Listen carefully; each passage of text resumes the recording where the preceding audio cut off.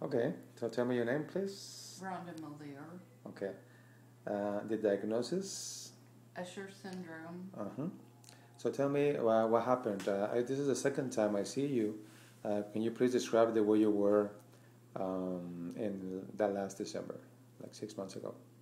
6 months ago, everything was pretty dark. Everything was dark, and now I can get around my house. I can see the sky and the sun again. I saw the sky and the sun on May 22nd, my mother's birthday. Okay, very good. And I can see more detail of stuff, and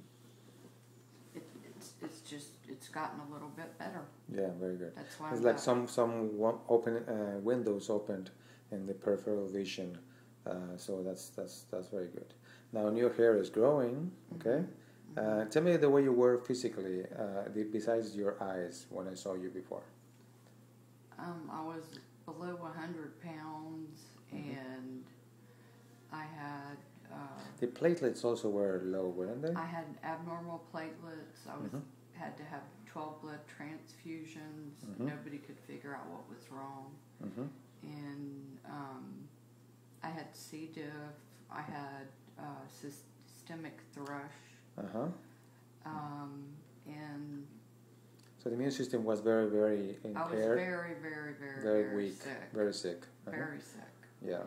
And since I've seen you last, I've made a complete turnaround. Yeah, that's great. Very good. You know how the platelet count is lately? The platelets? I am no longer anemic. My platelets. No anemia? No anemia. It's all taken. It's gone. It's gone. It's taking care of it. So. And the platelets are normal level? Platelets are normal. Well, the hemoglobin is like 13, 14? It was high. And the red cells you were saying? I'm sorry. They were enlarged, the red cells.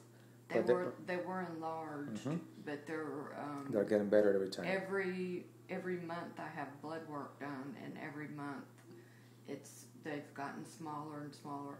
The last lab, it was just letting me know that it was a little enlarged. It wasn't like abnormal or. Okay, very good. All right.